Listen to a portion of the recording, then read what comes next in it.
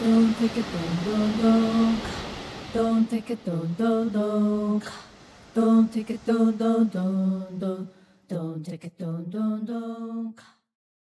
Good morning, everyone. Greetings and welcome. Thanks for joining us this morning. I am Kira Epstein, the program coordinator for the New School at Commonweal. Today, we welcome back Anna Lappé as our host in the last of 3 conversations in this year's Roots of Resilience in an Age of Crisis series that we co-presented with Real Food Media. Anna will be in conversation with Leah Douglas, Ligia Guallpa, and Suzanne Adely to hear stories of solidarity across our food chain.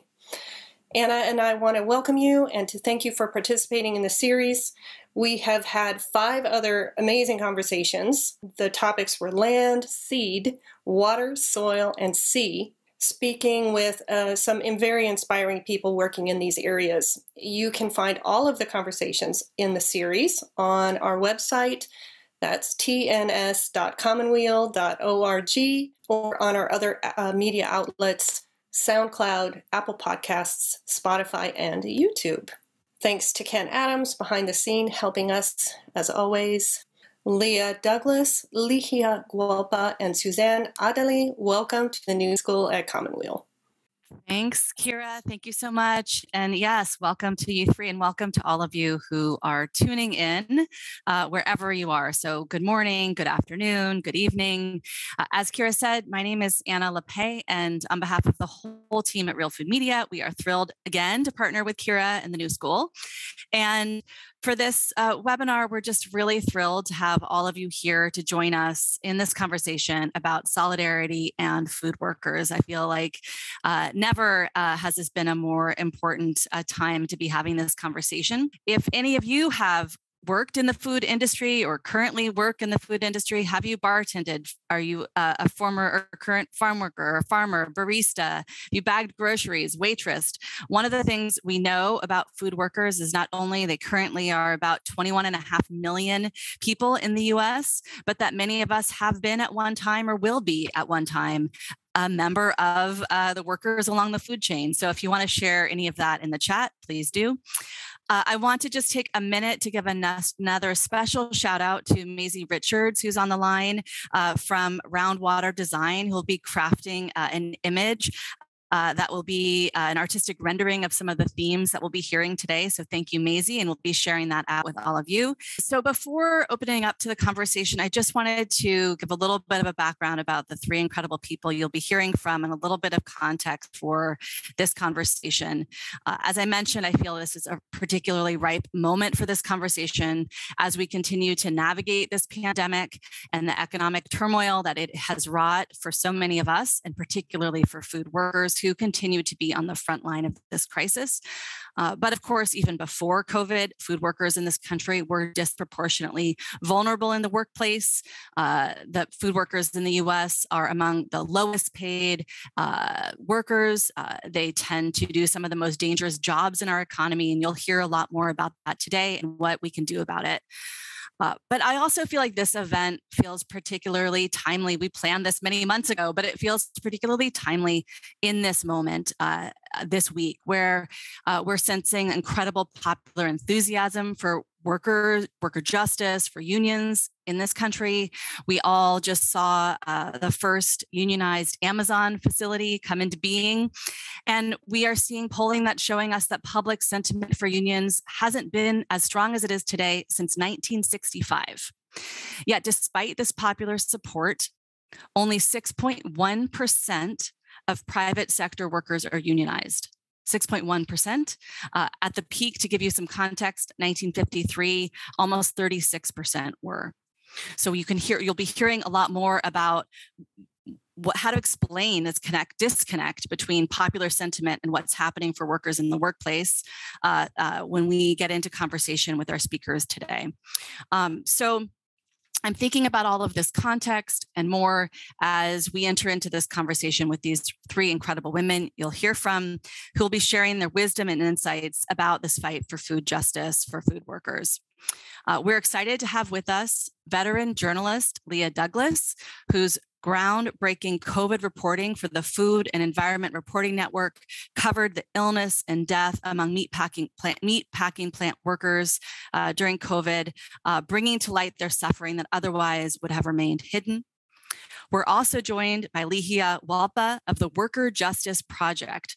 Founded in 2010, the Worker Justice Project is a New York City-based worker center that educates, organizes, and fights for better working conditions and social justice in the workplace. It has a base of more than 12,000 members and helps to organize those members to stand up for better pay, better working conditions, and for solidarity. Finally, we'll also be hearing from Suzanne Adely, co-director of the Food Chain Workers Alliance, which launched in 2009 and whose work lifts up the voices of food workers and helps build the movement for greater dignity in their work. So couldn't imagine three people who I'd be more interested in having this conversation with than you three. So thank you all for joining us. And with that quick introduction and some context setting, I want to open it up now for this conversation with the three of you. And I'd love to dive into the conversation as we get into these themes of food, labor, and solidarity, to begin by having each of you share a little bit more with us about what brought you to the work you do at these intersections of food and food workers and social justice. Can we start with you, Leah? Sure. Hi, everyone. Thanks so much for having me. Really happy to be here.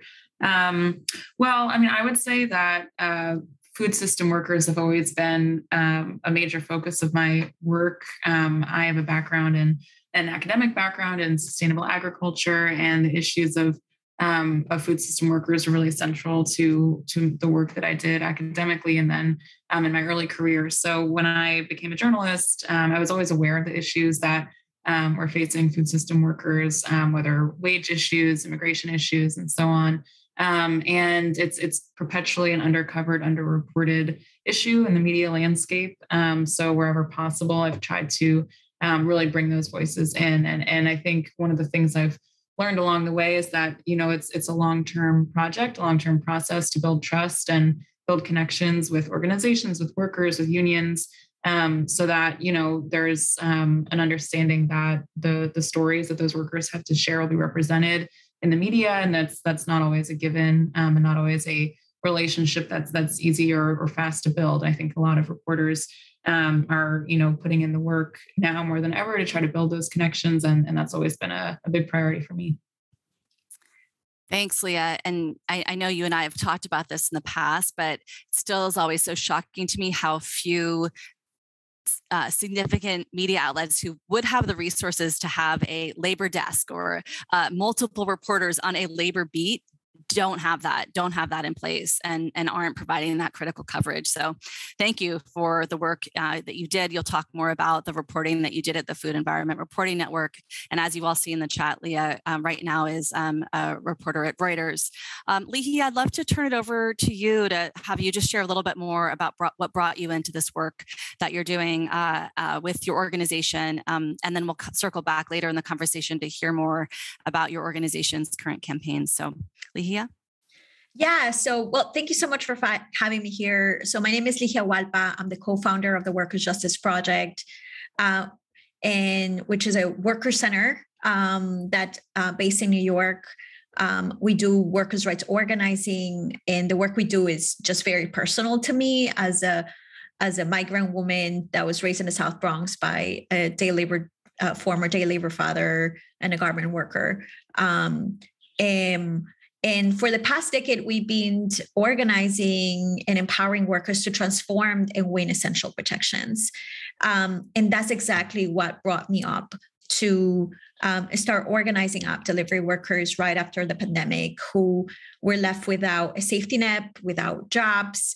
The only fastest growing industry that really was able to keep them working, paying their rent, bringing food to their tables was food delivery work through the app platforms. But noticing that this big multi-billion-dollar companies' profits grew by more than 200%, and realizing that food delivery workers were earning not even minimum wage, $7.87, 49 were experiencing percent were experiencing accidents. And just knowing that this is one of the fastest growing industries that actually are not only poorly paying, but treating workers as disposable workers.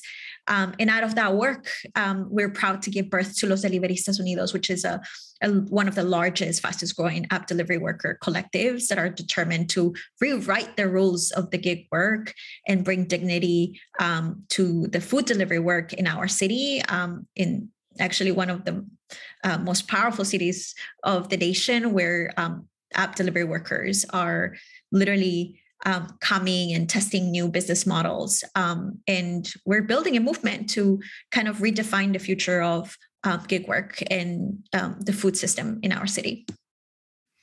Thanks, Leah. And I want to come back to that a little bit later in the conversation, because of course, one of the other big context setting qualities of this moment is exactly what you all are on the cutting edge of, which is this battle over determining what the future of work looks like. And there is, we'll circle back to this, but there is this attempt by those app-based companies to really rewrite labor law and to really redefine their companies' responsibilities to their workers. So I really want to circle back to that. And it's one of the pieces of the work that you're doing that is so critical. And really, you said it, New York, what happens in New York City is really setting a lot of the precedent to what these companies are expecting to see around the world, literally. So thank you for that. And we'll come back to that in a minute.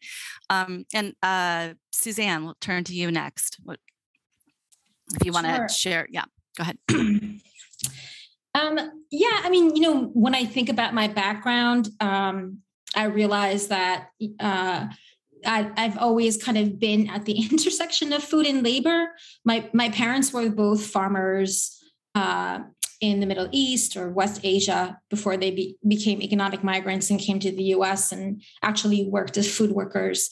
And my father was a rank and file union leader. But it wasn't a very sort of like quick move into that intersection. I was a middle school teacher for many years, became a community organizer in my own community. And, much of the work that we had been doing was related to economic justice and immigrant rights. And that led me to go to law school, where I also had a very visionary kind of clinical teacher who combined labor and immigration law and human rights law together, seeing the intersections of that. But still, my experience had been that, the labor world was still very male, white, and labor, like white and male. But I slowly began to develop a network of friends who were all women of color, organizing locally for workers' rights in New York, in Chicago, in different parts of the country. And they were kind of the ones that encouraged me to continue to pursue that. And that led me to going abroad, where I was actually working in the auto industry. But, it makes a lot of sense, because essentially, like, I was working in different capacities and had been in places in the global South, like India and Egypt and elsewhere. And, essentially what we were trying to do was sort of like reveal the supply chain and how it's exploiting workers, and then think about what it means to build like cross-national solidarity. And it's very much what we try to do in the Food Chain Workers Alliance. And so when I came back to the United States, one of these women from this network that I built recommended the Food Chain Workers Alliance. And it became sort of, at first, I didn't know how meaningful it would be for me, because, at the time I was abroad, was also being in North Africa and in South Asia, kind of also learning the importance of our food systems and the struggle to protect our food systems. So that intersection was also there. And then, as I've been in the organization, I'm beginning to see how important our approach, the supply chain approach, is, to be able to like build the kind of world that we want for workers. And I'm also really just inspired by how resilient and militant our base has been. And I love to work with my coworkers. So I'm very committed to it. Thanks, Suzanne. Well, I want to stay with you, and then we'll come to you, Ligia, to talk more about your work in New York City, and then to you, Leah, to put this in the context of the reporting that you've been doing on food workers. But to stick with you, Suzanne, to just I loved hearing about what brought you into this work and the road you took to bring you to the food chain workers. And I thought maybe we could stay with you to have us get a little bit of that kind of the forest level picture of food workers in this country, and what you see from your perspective at the Food Chain Workers Alliance. And you mentioned, as part of your pathway, your experience in law school and this connection between labor law, human rights law, immigration law, and how you see those intersections playing out in the kind of advocacy work you guys are doing at the Food Chain Workers Alliance. Sure, of course. In the past couple of years, as we've been engaging with our allies and the public around how COVID has impacted food workers, it was always really important that we begin by saying that, the impact is really due to pre-existing conditions in the food system that that existed before COVID, and we all know that the food system is profit-driven. It is marred with corporate consolidation and special interests, like from the American Farm Bureau to the National Restaurant Association to the big meat industries. And they have support within, the political parties. So, that political landscape coupled with, what you were saying earlier was that, the food industry is the largest industry in the country. It is the largest workforce in the country. And it also has the lowest median wage and the highest rate of food insecurity of any workforce. And it also has been the industry that has been perhaps, one of the most exploited, if not the most exploitative. And that manifests in various ways, including all the health and safety vulnerabilities that we've seen under COVID, for example, but existed, way before that, as well as, high rates of wage theft, high rates of gendered, racialized discrimination and violence, in various industries. We could actually talk about what those conditions look like for a long time, but, another sort of reality that just kind of is sort of parallel to that is that, the right to organize is one that is continuously sort of being violated, right? And we're talking about, there's a desire for unionization, but there's a lot of challenges towards unionization.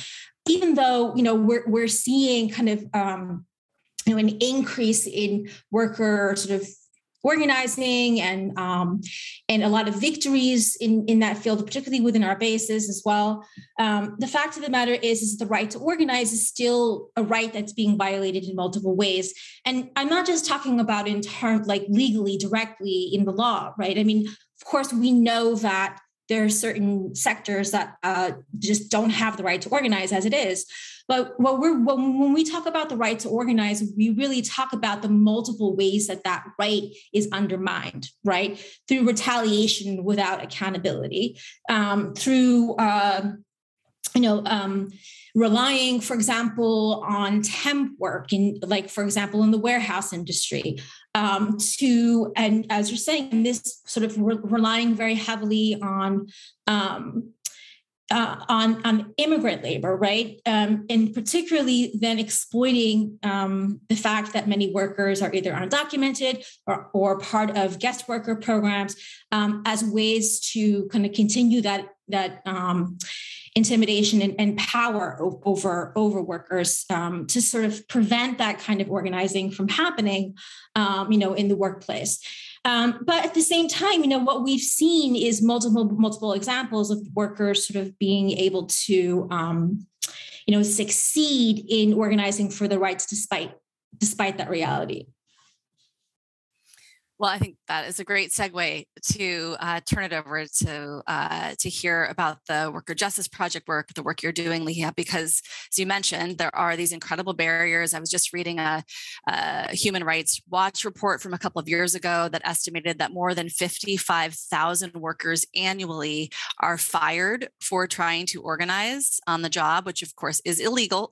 But as you mentioned, Suzanne, there's very little accountability when employers take that kind of retaliatory behavior. So I think you really set up well, like just the incredible barriers to organizing. And yet, as we'll hear from Ligia next, like you all in New York City, from my understanding, have just had such have been building such incredible worker power and solidarity. And so I'd love to turn it over to you, Ligia, to have you share with us some of the work that you've been doing, particularly as you started to share a little bit already, the work you've been doing just in the last couple of years as COVID has so impacted so many people in your community. So we'll turn it over to you next, Ligia. Yeah, well, thank you, Anna. So, the economy is shifting. I think that's the new reality we need to understand. In New York after COVID, New York City became the home of more than 65,000 app delivery workers, mostly immigrants, Black and brown New Yorkers who have been subcontracted by the majority by three main multi-billion-dollar tech companies like Grubhub, Uber, DoorDash, and many others, right?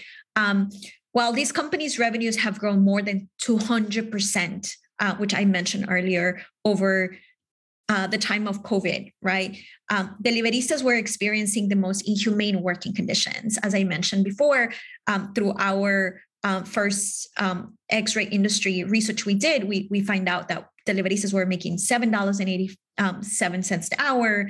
83% of workers were being denied access of a bathroom in the 21st century, right? Like a basic thing as a bathroom. And as I said, 30% of them were saying that we're having payment issues.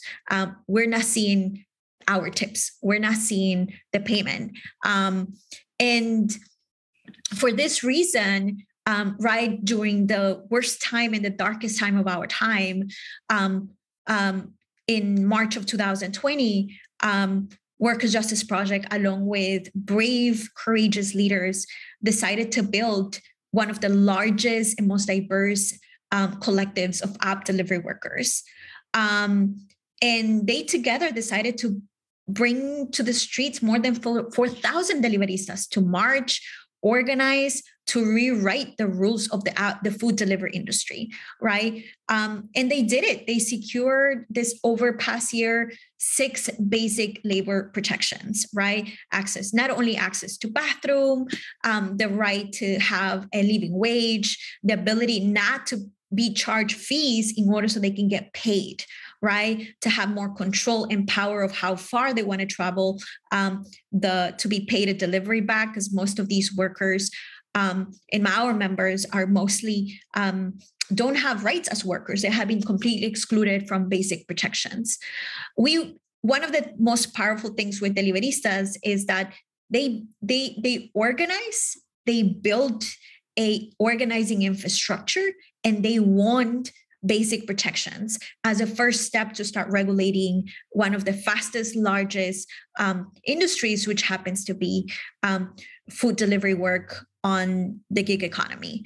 And we did it. But right now in New York, deliveristas are reimagining what the future would look like, right? As essential frontline workers, they recognize, the city recognized that they are essential to the city's recovery, right? They are the ones who kept New Yorkers fed. They're the ones who kept New Yorkers safe during the pandemic. They kept restaurants open during the pandemic. They're vital to the economic and local economy recovery, right? And one of the most important things is that they want to make sure that when we think about recovery We're thinking about ensuring essential workers like food delivery workers have not only rights, but the opportunity to have worker representation. And this is why is it important, the organizing we're doing in New York, because workers are saying, yes, we are now relying on the food delivery work as a way of survival. Yes, we're working within the gig economy. Yes, we are completely excluded from worker protections, right? Yes, we don't have worker representation. Let's build a new model of organizing. Let's not only disrupt, but transform this new economy that we rely on to provide to our families, to keep our local economy going. And this is what exactly we're doing in New York. And Los Deliveristas Unidos, it's not just a movement. One of the pathways that they're taking is to build a really new roadmap of what organizing will look like in the food delivery industry, in the gig economy, and most importantly, also building infrastructure that meets the needs of food delivery workers who are doing this work in an environmentally friendly model, on bikes, on e-bikes, right? They're also they did their research and they want to shape what infrastructure looks like in our cities, right? And most importantly, they also want to make sure that they raise industry standards so they can transform this industry in a profession that is treated with dignity and respect. That's what they're doing in New York. Well, thank you for sharing all that. It's so inspiring and exciting to hear. And it's also, as you said, I mean, that here we are in the 21st century and your members had to battle to be able to have access to restrooms on the job.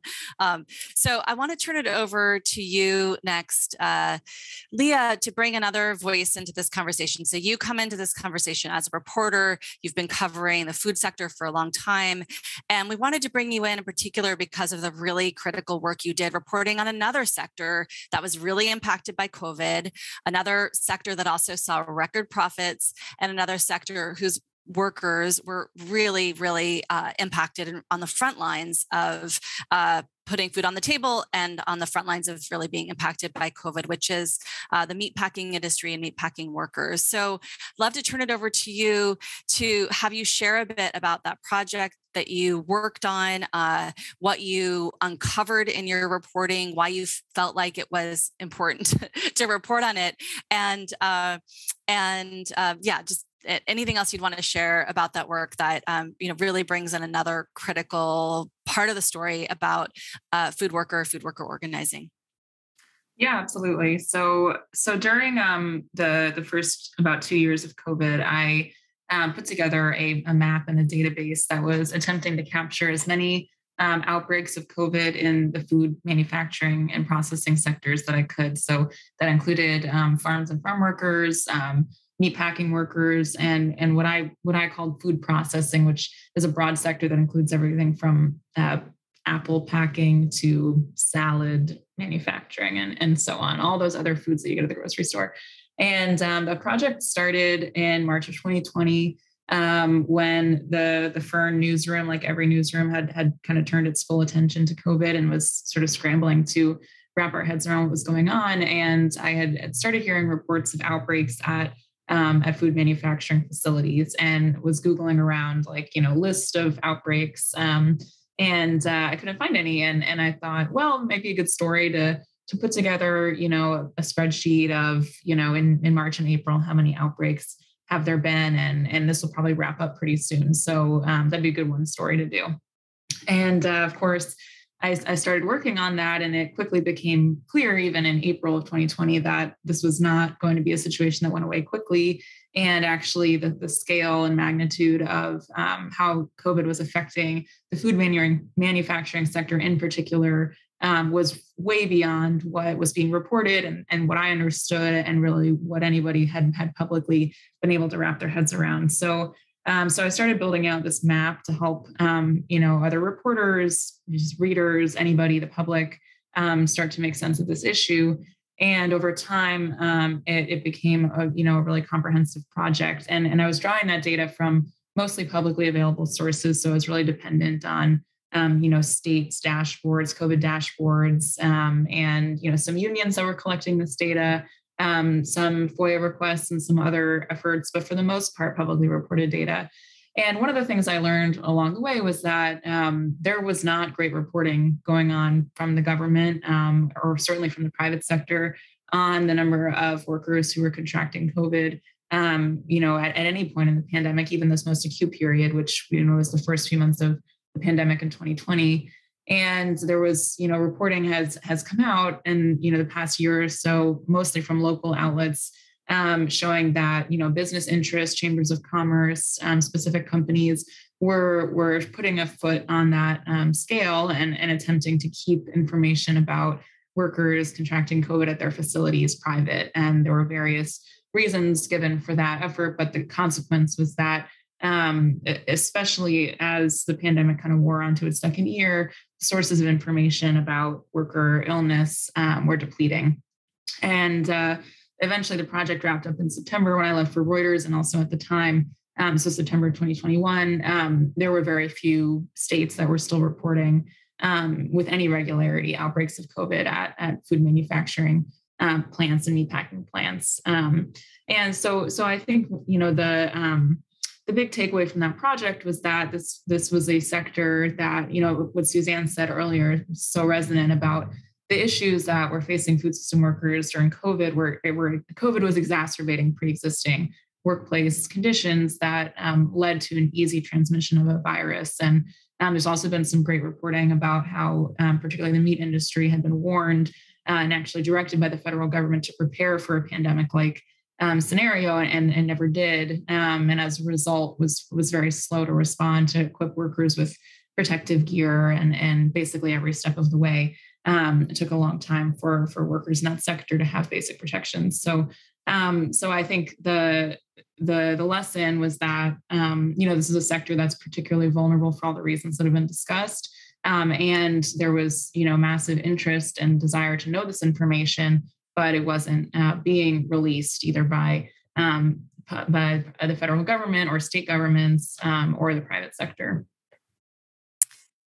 Thanks, Leah. Yeah, I remember at the height of your reporting on this, and I see in the chat, Kira put in the link. If you hadn't seen Leah's reporting and want to see it, you can click through that link to see it.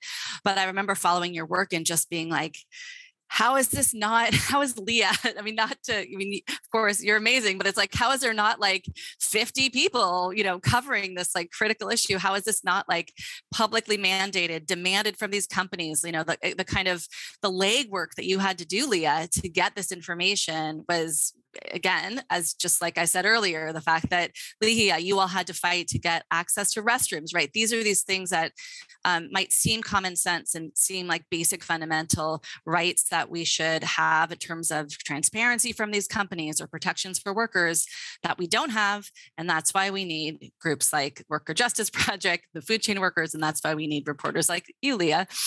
So Suzanne, on that note, let's turn it over to you next to talk about in this context of this crisis around COVID, as you really put it so well at the top of this conversation, clearly exacerbating what we already knew was so fundamentally flawed in our economic system as it pertains to justice for food workers. What kinds of openings do you feel you were able to exploit and take advantage of in this moment? And what do you feel like were some of the biggest victories that the Food Chain Workers Alliance was able to secure for its members collectively in this moment? I'd love for you to share that. As you're thinking about what you want to share, reminder to all of you listening to be thinking about questions you have anytime, drop them into the Q&A. We have about another 15, 20 minutes for the questions I'll be raising for these our speakers today, and then we'll come to your questions. So be thinking about them or adding them in, and let me turn it over to you, Suzanne. So I think that Kira earlier shared in the chat a link to a report that we published called We Are Not Disposable, Food Workers on the COVID Front Lines. And that kind of, laid out a lot of the impacts that we were seeing in the various food sectors, after talking to our members. And at that time, there was a real opening for the larger public that was finally looking at what was going on in food labor. It was an opening to say yes, and let us tell you a little bit more about those root causes, and how you can kind of be involved in making sure that these essential workers are protected. And so, we offered various opportunities for the larger public and allies to participate in that, taking the direction from our members. But I think what this report really outlined was that, workers who were able to stay the most protected despite the precariousness of their situation of having to work under COVID were those that were organized, right? Either as union or non-union. And it was sort of a story that helped us reiterate the message that we need to do what we can to support the right for workers to organize themselves. And what we also saw, and we relied a great deal on Leah's reporting, we were actually quite grateful for it. And we saw a lot of activity coming from our members who are working in the meat and poultry industry. And, we were able to engage with allies in the larger food justice movement to help to sort of rise some challenges to the meat industry, like our civil rights lawsuit, for example, and against Tyson and our member Rural Community Workers Alliance in Missouri, who sued Smithfield, but then also kind of using those tools to help to bring more attention to what was happening in that industry, which then was correlated with our attempts to get COVID health and safety standards, passed under OSHA, which did not succeed. But the process of sort of launching that campaign really helped to bring more attention to what was happening in the meat industry. And most recently, we've been part of a coalition that's just introduced the Protect America's Meat Processing Workers Act, which a lot of our members and workers helped inform the language of.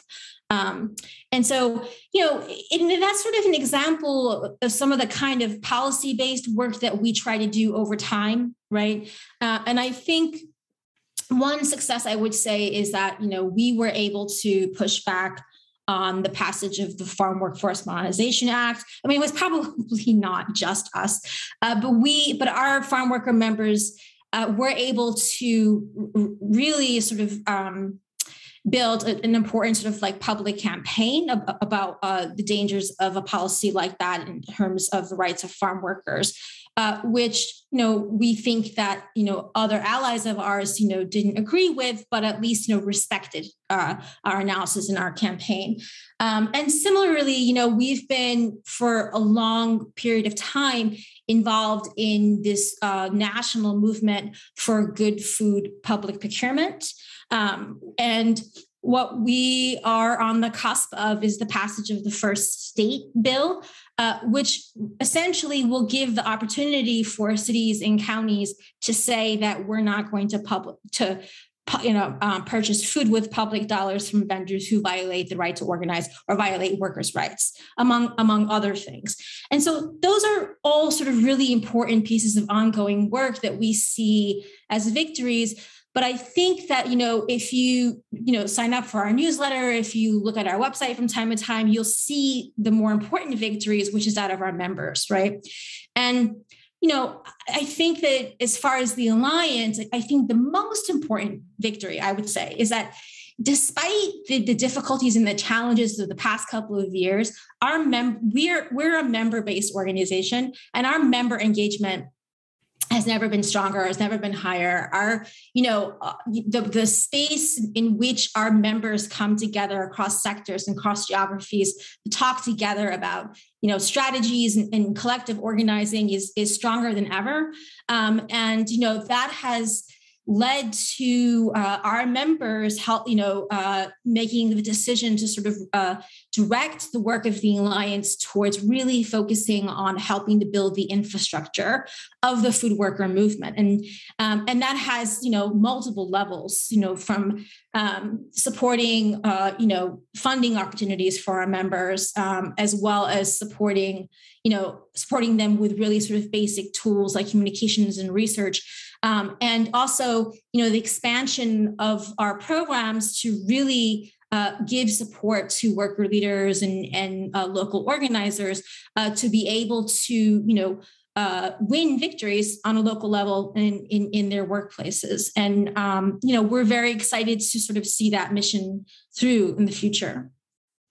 Thanks, Suzanne. I've been, following the work of the Food Chain Workers Alliance for a very long time, and folks at Real Food Media have been working with Food Chain Workers Alliance and many others on the good food purchasing work you've been talking about. And one of the things that I've always found so powerful about your work is exactly what you were talking about there at the end, about what the power that comes from bringing together worker member organizations across the food chain, from folks that are working at the farm field all the way to grocery retail or restaurants or delivery workers, and to be able to, as the theme of this webinar is all about, to be able to really express and feel and mobilize around that shared sense of solidarity. So thanks for that, Suzanne. So I want to turn it over to you, Ligia, to continue the conversation about what your organizing has looked like in this moment. I know during our prep call, you talked about a kind of energy and positive response you've gotten from everyday eaters, from consumers in the communities in which you're organizing. And I want to just have you share a little bit more about what you're seeing in terms of the popular sentiment on the ground in the communities where you're organizing for the kind of solidarity work that you're mobilizing around, and any other kind of top highlight of a big success or win your organization has had. Thanks. So yeah, I think, one of the most, powerful things about Los Deliveristas Unidos is about the ability of connecting and building solidarity across sectors, right? The Deliveristas are interconnected across different sectors, whether it's transportation, the food, building a equitable food ecosystem, right, for the communities, is connected with like the infrastructure, right, bike lane infrastructure for the city, to make sure that it's more equitable to all communities as well. So and also with the small business economy, right? Like there is a huge economy that relies on food delivery workers in order to keep their businesses open, right? And they were vital to the local economy. So one of the things of LDU and the organizing we're doing on worker justice, that it's to be able to connect that these are core, that there is core interconnection issues that would allow the movement to move forward and be empowered, and to ensure that there is an interconnection, that there is solidarity. So we are building solidarity with the transportation groups to make sure that we fight for the same things. There was an equitable transportation system. We're fighting for we're building a equitable transportation system for all New Yorkers, right? But at the same time, we want to be able to build in solidarity with the small restaurants, local economy, right? Make sure that these apps are not taking advantage, right? When we passed the legislation, it was like super historic and unique to see how the small restaurant associations, right, were actually supportive of the Bill of Rights of, this whole set of rights for Los Deliveristas from New York, right? That was a level of solidarity that was like unique to see the small business restaurants and the associations come together and say, like, yes, they're vital. They're part of our economy. They're essential to our industry, right? And also getting the support of consumers, because at the end of the day, consumers are the ones who are taking advantage as well, right? They're overcharged, there's over fees, and some of these fees don't even go to pay the operating cost of the restaurants nor the workers. So we have been able to find common issues that has allowed us to work together and continue to build solidarity. So we're right now part of our organizing work for the next 2-3 years is about how we continue to partner and expand this partnership with transportation groups to build a real infrastructure, transportation infrastructure that addresses the needs not only of people who own cars, but people who ride bikes, to make it safer for communities to ride and walk. We're partnering with the small businesses as well to make sure that there is a fair code of understanding of how valuable delivery workers are to their economy, right? And there needs to be not only shared solidarity agreements, but how we can continue to expand that solidarity to make sure that we can hold the big tech apps accountable, right? And most importantly, we want to make sure that these jobs become more dignified jobs, right, for our communities, because most of the communities who rely on food delivery work happens to be brown, Black New Yorkers who live in low-income communities. And we're committed and ready to redesign the infrastructure of our city, continue to expand protections beyond the 6 labor rights that we were able to secure. We're ready to build a new Deliverista hub model for 65,000 Deliveristas who are across the country. But most importantly, as I said before, to determine what the future of this work looks like for Black, brown people who are feeding New Yorkers, who are essential to our economy, and who right now more than ever are workers who deserve protections because they are not only human beings, they're essential workers. They're essential to our city's recovery.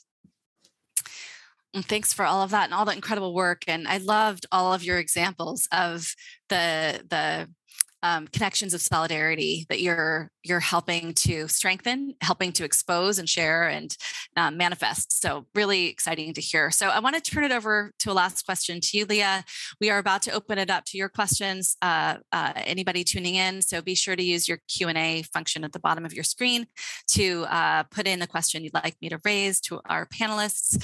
But I'll turn it over to you, Leah, to have you share what we had you share with us this incredible investigative reporting work you did, incredible body of work you helped to create. And I'm curious, what policy changes, if any, do you feel came from that? And I know you're a journalist, so you're not in the business of like prescribing things, but if you can take off your journalism hat for a moment, were there policy changes that felt like so obviously would be so needed in response to the kinds of issues that you uncovered in your reporting about the workers that you were chronicling in meatpacking plants in particular. But just wanted to give you that chance to either share if there were policies that emerged or policies that should have emerged, if you're willing to project such share such a thought with us. And then again, use the Q&A feature for any questions you all have. So, Leah. Yeah, I mean, it's every journalist's dream to have policy change come from their work. I think the biggest outcome at a national level from the work was an open investigation that's still going on by the federal government, the House Subcommittee on the Coronavirus Crisis, which has began I'm going to say last fall, and is still ongoing. But one of their first efforts was to request information from meatpacking companies, the top meatpacking companies, for their internal data on worker illness. And it's sort of my response is kind of an answer to both of your questions, because my strong belief around this project was always that the number one thing that we needed was more information, and the information was somewhere. Someone knew the answer to how many workers were getting sick at a given facility, whether it was being aggregated or not. There was some way to access that information. And I eventually, hit a wall where I couldn't access anymore. But the federal government has power, and the House Subcommittee has used the powers that they have to get that information. And their initial release of worker illnesses and deaths at the top meatpacking companies showed that there were about 3 times, I think it was about 3 times more cases and deaths among workers there than I had been able to count on my own, which again, definitely validated my instinct that these companies had been tracking this information and refused to release it as part of, working with the media or working with public health departments. But we're going to release it to the government. And that investigation, as I said, is still ongoing. I'm not sure the status. So I think that piece allows us to have so much more knowledge of what was going on, that, the time frame of the information they requested is limited. It's not the full pandemic. Obviously, this issue is still an issue, but at least gives a window into what was actually going on. And my hope going forward is that, that there's been lessons learned about the role of funding public health departments to actually collect and aggregate this information so that there's a public, non-private sector source of information that, workers can access, journalists can access, and everyone can understand, how a crisis like this is affecting their community. Great. Just a quick follow-up, Leah, for those who haven't read your reporting on this, do you want to just share a bit of the facts and figures, like what were you finding in terms of sickness and deaths, and how that was, different from or similar to what you were seeing in other industries? Yeah.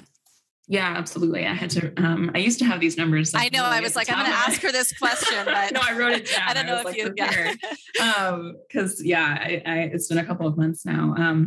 But yeah, during the course of the project, which went from April 2020 to September 2021, I counted about 92,000 COVID cases and 466 deaths among, meatpacking workers, food processing workers, and farm workers. Probably the sector that was least represented in that count is farm workers. It was always the sector that was hardest to get information about, poorly served community in terms of access to testing, and just public health services in general. So I would say that it's all absolutely an undercount, but that was what I was able to cobble together. I also was keeping track of where those outbreaks happened. And so or where those cases were occurring. So, and I think these numbers are, pretty staggering. Those cases and deaths happened I have 581 meatpacking plants, 885 food processing plants, and 438 farms. So, I mean, it's just big numbers when you say it like that, but I mean, the scope and the regions in every state. And again, if folks want to see that visualized, which is, I think, the easiest way to consume that information, it's all at that link in the chat. Great. Thank you, Leah. And for those of you who aren't familiar with those numbers, it's staggering every time I hear them, staggering in terms of the cost to human life, and staggering in terms of the amount of work that must have meant for you, Leah, as well. So we're turning it over to questions from all of you tuning in by phone or watching us on video. I love this question that just came in. So I'm going to have each of you respond to it. The question is, what are some strategies you've used to turn folks who work outside of the food chain into allies and accomplices? So who wants to jump in first? Leah, can I call on you?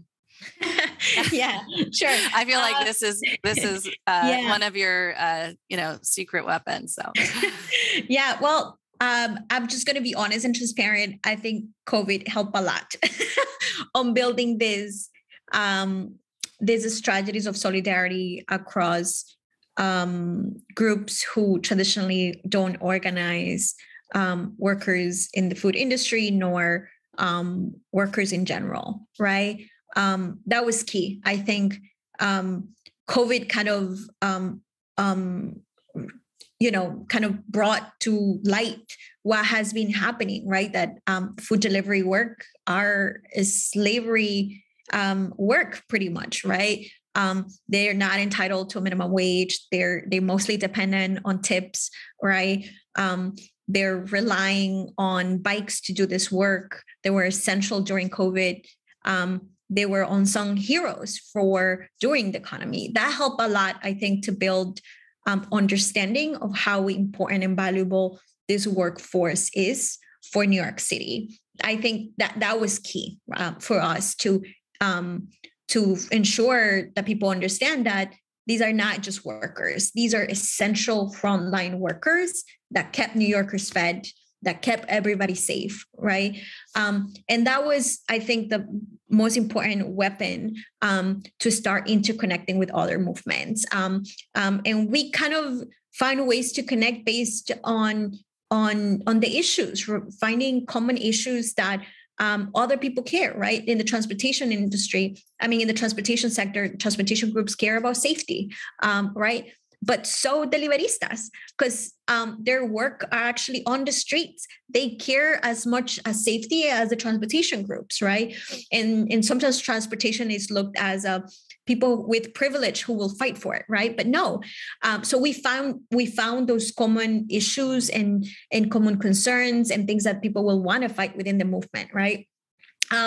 About the environment, there's a whole movement about how moving the city to more greener, cleaner ecosystem, right? And deliveristas are doing exactly that, right? They're using e-bikes as a way to transport food, to keep New Yorkers fed, to keep the small business economy and restaurants running.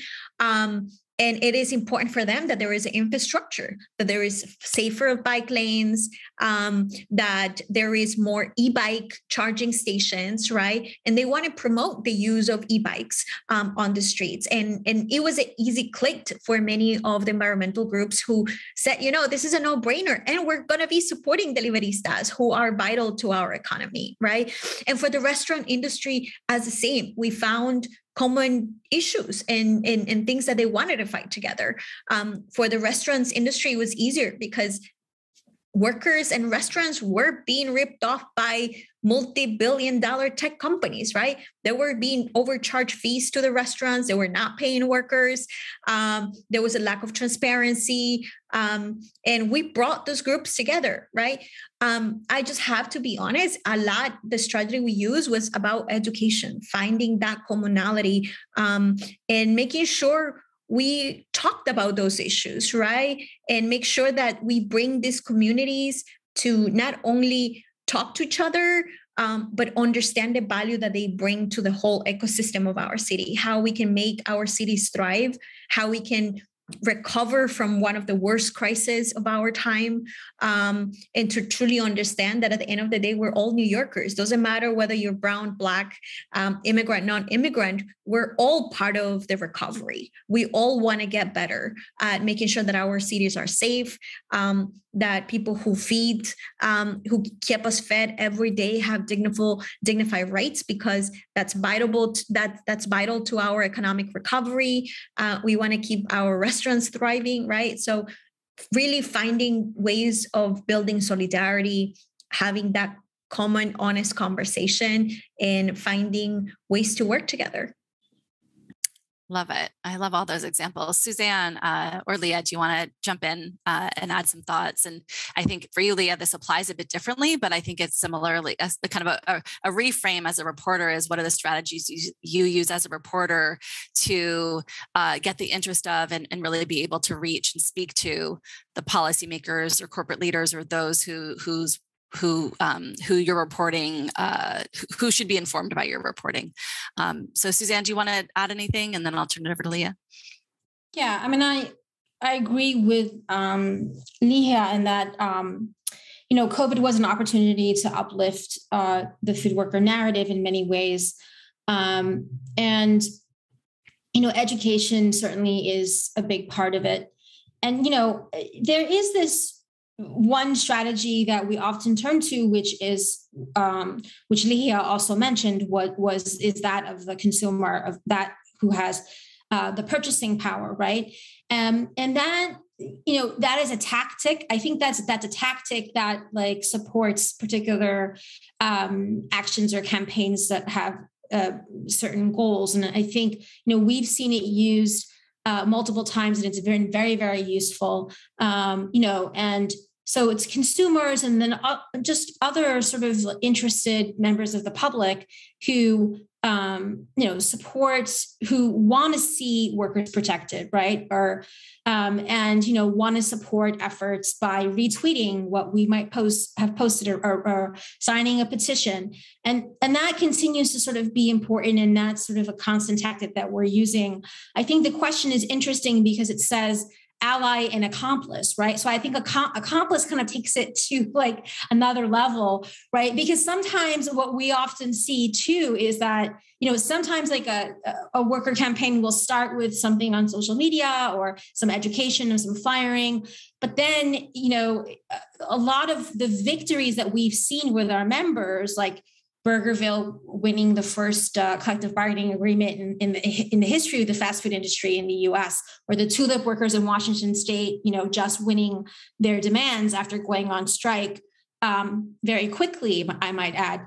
That means, an accomplice in that situation is bodies on the ground, and also kind of, following those campaigns, like, not just like when they're asking you to sign up for a petition, but get to know the organization in your city, like New York City, or get to know the organization in your locality, and figure out the time when you can sign their petition, and figure out a time when you can actually, show up, in more of sort of the accomplice role.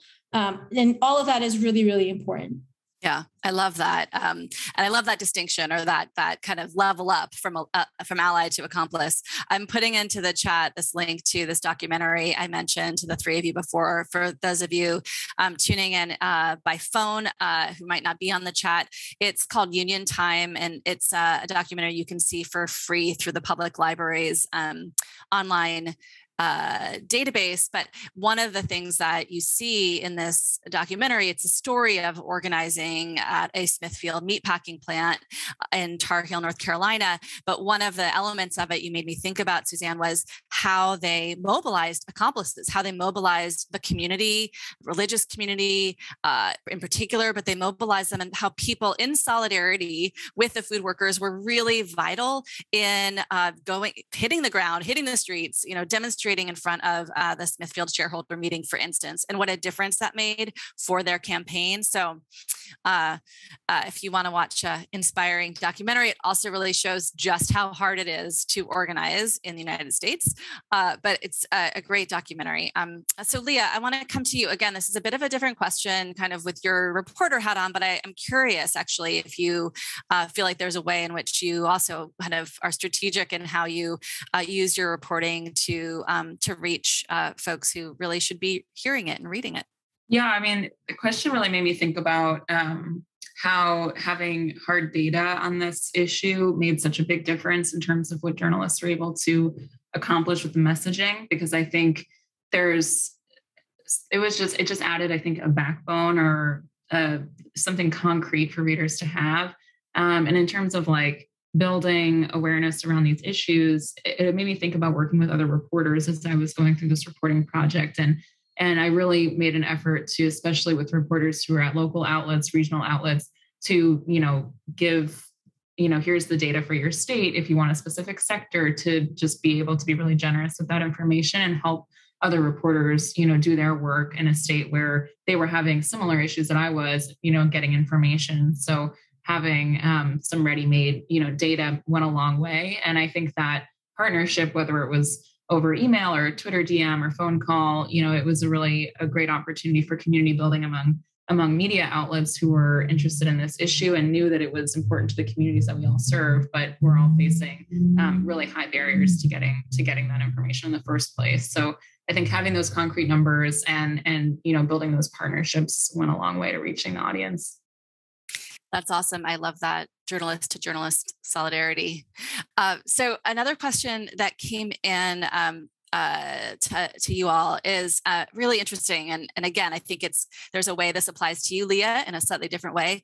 But the question is, are there things that you all have learned from the way these issues are handled in other countries that you've uncovered that either in your case, Ligia, Suzanne, brought into your organizing work that you've been doing either in New York City or nationally, Suzanne? And then for me, the question kind of for you, Leah, would be, are there things that you've seen in how this information was reported or treated, or policies and frameworks from other countries that are a real counterpoint to how we've managed this crisis here in the U.S. So Leah, do you want to jump in first, or Suzanne on this? And then we'll come to you, Leah, on, again, things that you are seeing in other countries, maybe lessons learned, or even, global solidarity that you want to share with us. Well, I think for us specifically, we've been talking to the delivery workers in Mexico as well. I think it's important for people. I think we all know, like, app food delivery has become a worldwide economy, right? These are like, multi international corporations that are everywhere and expanding. And it is important to connect, especially Los Deliveristas Unidos, with other delivery workers across the world. So we started building solidarity with workers in Mexico who are experiencing the same issues, right? It's funny. One of our members mentioned that he spoke to some of the leaders and was on a call with some of their leaders who were organizing and trying to organize, experiencing the same issues: lack of transparency, safety, the fact that there is discrepancy on their payments. There is a lot of common issues that they're faced because their bosses happens to be the same. There happens to be using the same tactics, right? And with these big tech companies, it is important to start building those connections. So there is a deep commitment from LDU, not only to be building an organizing example that it is possible and inspire other workers that it is possible to organize, it is possible to rewrite the rules of the gig work, right? It is possible to win worker representation, which is what they want. And Los Deliveristas want to keep learning and inspiring as well other workers. And as we know, the reason we started doing more of that, it's because we're seeing how these gig companies are expanding their markets, right? Grubhub is one example, was recently purchased by a European gig company, right? Pretty much Grubhub is run by an outsider, right? An international company in Europe. And that's just an example that if corporations are expanding globally their markets, that means like exploitation is expanding, right? The unsafe and undignified working conditions are the same across the country, across the nations, across the globe. So learning solidarity, it is critical to movement building. And we're committed to do that, to learn and inspire, to transform food delivery work in a profession that dignifies people's lives. Thank you so much. Suzanne, do you want to jump in with some thoughts to this question too? Sure. So, we actually have two member organizations in Canada, in Quebec and in Toronto, and that, that's international first and foremost. And, we actually, in late 2020, there were a group of workers at a greenhouse in Ontario that went on strike to protest COVID conditions. And we were able to organize actions at 20 Starbucks in the United States, where they sold the products that were grown in this greenhouse. And that was significant in that it kind of mirrors the kind of solidarity that we're trying to build, right? Nationally and, across nations. And, it's really interesting to see when we have our trainings and webinars or, members from the Quebec Union that are talking about how much they have succeeded in organizing restaurant workers when that's been such a challenge in the United States. And then we also have one of our member organizations, Grassroots Labor Justice, who've been organizing in many places, including with melon growers in Honduras. And, and so we, and we have also, networks in Latin America and in other places. Like we actually are every May Day, we do an internal meeting with our members, with allies from other countries. And this year, we're hoping actually the dairy workers from South Africa are going to be joining us. But what we're realizing, though, is that I think, first of all, we talk about the food industry. There's so many sectors and they all differ, right? If there's warehouse, there's agriculture, restaurant. And I think that, there's certainly, when these workers come together, it's really important for us to build the space for the workers to come together from different countries to talk as opposed to the organizers. And there are a lot of similarities, but there's also always a very specific political context or economic context in which things are existing. But, agricultural work looks different in global South countries, for example, right, than they do in countries like the US or in Europe. And warehousing but we're seeing a lot of opportunities, particularly as more of our members are organizing campaigns against multinational companies, whether they be like different sort of like warehouse kind of conglomerates or food conglomerates, we're using those networks to look for opportunities for cross-border solidarity. And it takes time to do that because, like Leah said, we need the information and we need the ability to then utilize that information to create that. But I think that, just in the way that, we bring workers from different parts of the US together to talk, it's important to also do that internationally, because I think that there's a lot that can be learned from, the challenges and the victories that workers have had in different places. But it's hard to sort of summarize because the context can be so different. Right, completely. Leah, do you want to jump in here? Again, it's kind of a different question with your reporter hat on, but about things you learned in your reporting process from other countries, kind of contrasts to how we do things here. Anything you want to share? Yeah, I don't have a great answer to this question. I think it's a really good one. I definitely learned that there were outbreaks like this all over the world. That there, I think probably the most analogous situation to what was happening like in the US meatpacking sector was the Canadian meatpacking sector, where there was very similar, and Suzanne mentioned greenhouses, there were very similar, types of food processing where workers are in close proximity in a confined space that was made it very easy for the virus to spread. And there were cases or specific outbreaks where, in those instances, the government responded to close down those facilities right away. And there was a government action to intervene in the way that we had, sometimes here, but, ended relatively soon in the pandemic.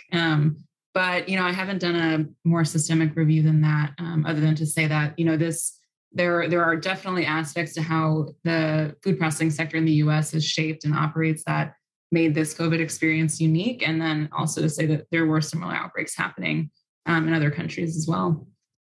Yeah, well, thank you for that. Well, so we're coming to the end of our time together, and I just want to give my immense thanks to the three of you for joining us. And I have one final question, and we'll start with you, Leah, then come to you, Ligia, then you, Suzanne. And it is, coming back to this theme of the conversation, which I feel like all three of you have touched on in so many different ways, but this theme of solidarity. I'd love us to think about a moment, and you listening, think about a moment as when you've seen or experienced the kinds of solidarity expressions that the three of you have talked about. And so what was coming up for me as I was thinking about this question is this story I tell sometimes about a consumer co-op that I reported on in South Korea. And its leaders told me, kind of jokingly told me that they have an inside joke at the consumer co-op where every year at their annual meeting, they were telling me always ends in a huge fight. And they were kind of smiling about it. So they knew that I knew they meant a friendly fight. And what they say is that at this annual meeting, happening between the consumer member representatives and the farmer member representatives of this consumer co-op. The fight is about what that they always deliberate on the prices for food within the membership. And the fight is over the most important food in this co-op, which is the price of rice. And the farmers are always fighting to charge more. And the consumer representatives are always fighting to charge less. And they're explaining it from the sense of solidarity the other way around. So the farmers saying, we don't want you consumers to have to pay so much because we care about your livelihoods. We care about you being able to feed your families. And the consumer representatives are like, we want to pay you more because we care about you as farmers and we want you to be able to be sustainable. And it's just this moment of solidarity that I love reflecting on and I love sharing, because we have this illusion, I think, in our capitalist economy that always consumers and producers are at odds. And always the consumer just wants to pay the cheapest, and always the producer always wants to get the most. And that there's this moment when you put those people together to really see their shared solidarity, the conversation will really be different. And so that popped into my head as I thought about this question. But if each of you just want to share, we only have a few minutes left, is there a specific moment, Leah, in your reporting where you really felt that sense of solidarity? Ligia, you shared so many already, but another specific moment where that feeling of solidarity rippled through your body. Again, Suzanne, your whole alliance is all about solidarity across the food chain. But again, one story that you kind of circle back to, if you'd want to share that. So we'll start with you, Leah. Sure. I think one of my most powerful experiences was towards the end of this reporting project, where I was reporting on a union drive at a frozen vegetable processing plant in Eastern Washington State. When Eastern Washington State has a whole agricultural region that was really hit by COVID. And it was, both Suzanne and Ligia have talked about, the impact of COVID on organizing. And I've done some reporting on that and the food sector. And, I was able to sit in and speak with the organizing committee of this union when they were a few months into their union drive, and they've actually since ratified a contract. So a very successful effort. And just to hear them talking about, this, how the experiences that they had during COVID really amplified it really drew everyone in the workplace together around issues that they'd each maybe grappled with separately, but in this moment felt like they needed to come together around it. And they had used some of the database that I had put together to build sort of a backbone to talk to people about, which was super powerful for me. And I think just it really highlighted, why I had been doing this work and what the utility of it was to the communities that were drawing on it. Well, thanks for sharing that. Ligia, we'll come to you next. Yeah. Well, it's a fresh thing. There's been so many moments of solidarity that I think is just transformative to workers in general, right?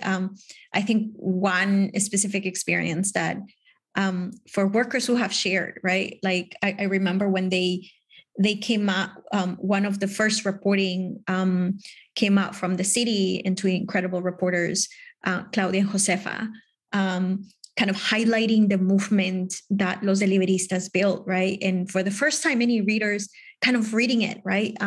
For the first time understanding the value of Deliveristas, who were they, why they were essential, right?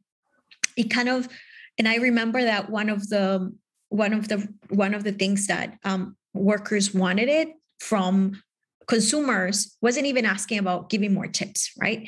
Was more about just help us create more transparency, just disclose your receipt to us, right?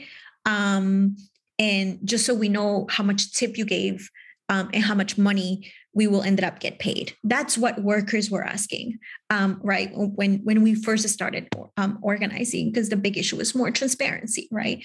And I remember that as soon as that report, that news came out, workers started calling me like crazy. They were saying like, listen, I just started seeing tips of $100, $200. And they were like so nervous, and they were saying, I don't want consumers to feel that we're begging them to give us more money, right?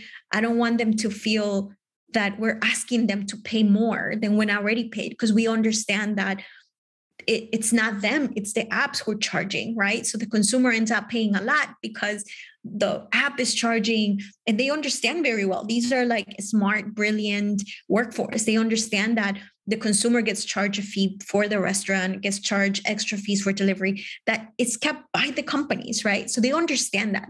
And there was this level of concern of like, why all of a sudden, right after this, like reporting, people are giving larger tips, right? And they were like saying, we don't want people to overpay. And really like community members and people responding to their messages and of saying that, this is a way of recognizing your labor, right? If nobody's going to recognize you, this is a way for me to say thank you, right? And I remember that was like a aha moment for workers, understanding that, wow, consumers are our allies. There are consumers that respect us, that will value us, and that we're in it to fight together to make this work more safer and dignified. And that was like, I think, a beautiful moment for workers and consumers to understand that they're in it together, right? There is much work to do, right, to highlight what workers want, what consumers and the issues that they're facing. But that was like an interesting moment, right, for me as an organizer, and I think workers as well, trying to understand, like, we're not begging you to give me more. We just want you to help us create more transparency, but understanding that there is a level of working together and way of recognizing them, and that was it, right? I love that. Oh, thanks for sharing that. So we have just a couple minutes left. Suzanne, do you want to add a moment of solidarity? Again, I know you experience them on a daily basis. I think I would just say, like, last night, actually, we had one of our sessions of what we're calling our member organizing fellowship program, which we began late last year, where we have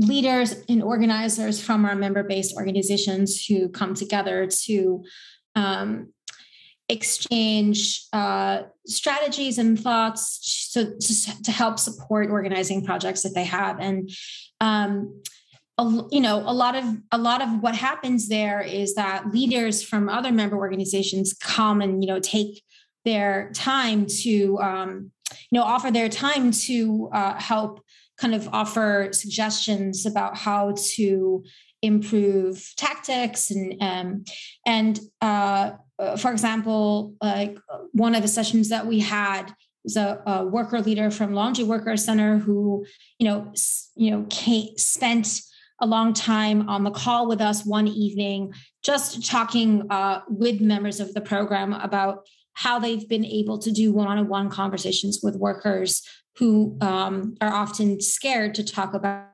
the prospect of unionizing their workplace. And then last night we had two workers who grow tulips and daffodils who were part of this successful strike out in Washington State, who took the time to come and talk about how they came to winning their demands. And on the call, we had somebody organizing in the warehouse industry in Chicago, in the restaurant industry in DC, a guest worker from Toronto, and a food processing worker from Cincinnati. And just, being part of that is incredible show of solidarity. Mm-hmm. Oh, thank you. I love hearing all that. Well, thank you three so much. I know I speak on behalf of everybody who tuned in to share my appreciation for your time, obviously today with us, but your time and all the work that the three of you do.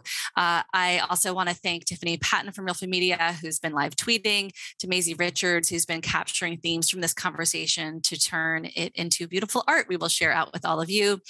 Thanks to the New School for co-hosting this Roots of Resilience series. series with our team, and to the West Marin Fund, who underwrote some of the costs for this program. All of you tuning in will get a link to this recording. Feel free to share it.